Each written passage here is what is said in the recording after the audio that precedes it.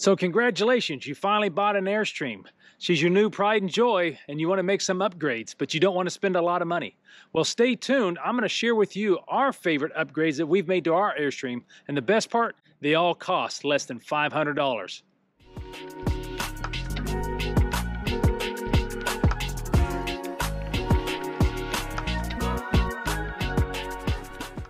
Okay guys, when we bought our Airstream, we bought it used and it's a 2017, and just like any standard Airstream, it comes with some of the base features.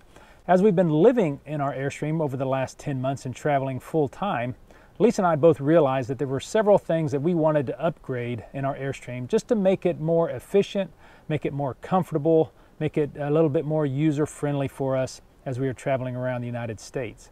So what I want to do now is just share with you what we think are our favorite upgrades that we've made to our Airstream, and they all cost less than $500. So this list that I've compiled here, and I got my notes, is not really in any particular order other than in price point. So I'm going to start with the cheapest and we'll work our way down to the most expensive upgrade that we've made so far to our Airstream. So number one on our list is the installation of the NoLox Door Solution. If you're not familiar with that, it is a very inexpensive, easy, do-it-yourself upgrade that you can make to your Airstream.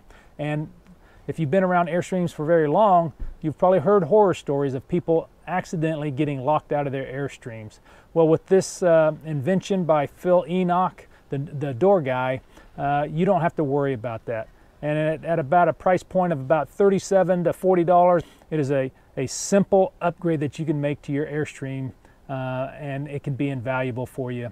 Our next upgrade is going to be the addition of the Mopeka propane sensor. But this is an upgrade to your propane tanks that allows you to remotely track how much propane you have on hand using ultrasound technology and Bluetooth to connect to your phone. What you do is you put these sensors on the bottom of your propane tank, and it will read how much propane you have in each one of those tanks. Why this is important? If you've ever been out camping in the middle of the night and the heater went off, it's probably because you've run out of propane. There's nothing worse than having to get up in the middle of the night, go out and either switch propane tanks, or just because you're out of propane altogether and you didn't know it, you have to wait till the next day. And at about a cost of $125 for a pair, again, I think it's going to be a great investment. It's going to just make life easier in being able to track how much propane you have on hand.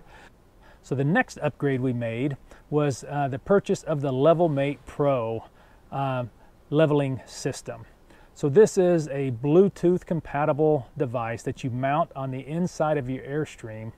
And once you get it mounted and calibrated, you use it to help and assist in leveling your rig when you roll onto a site. So as you can see, we have our LevelMate Pro installed here in the front bedroom of our Airstream, right underneath the television set. We installed it here because it was towards the front of the Airstream and made sure that we got good signal from when I'm sitting in the truck with my cell phone. But it's super simple. Just come in here, turn it on, you'll hear a beep, and then it's being activated. All you got to do then is open up the app on your phone and it'll tell you if you're level left or right. And at about $140, well under the $500 price point, and something I would highly recommend as well. The next upgrade we made was the installation of snap pads onto our Airstream. These are permanent jack pads that you don't have to worry about lugging around wooden blocks or plastic Lego blocks around in your tow vehicle anymore, because once you install these on your stabilizer jacks, they're permanent. You don't have to worry about them falling off. They're always there, super simple whenever you put your stabilizer jacks down, and again, just makes life so much easier and more efficient whenever you're setting up. So at about $200 for the set of 4 that we purchased for our Airstream, I thought it was a great value. Again, frees up some storage space, and as we all know, storage space in an Airstream is a premium.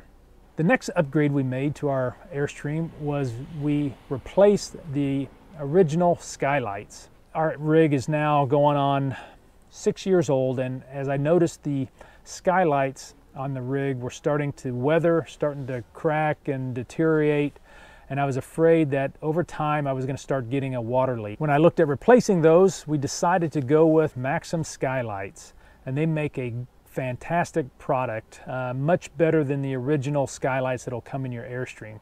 First off, they have 2 domes as well as then a flat panel, so you have a triple pane installation, which is going to increase the installation value of your Airstream.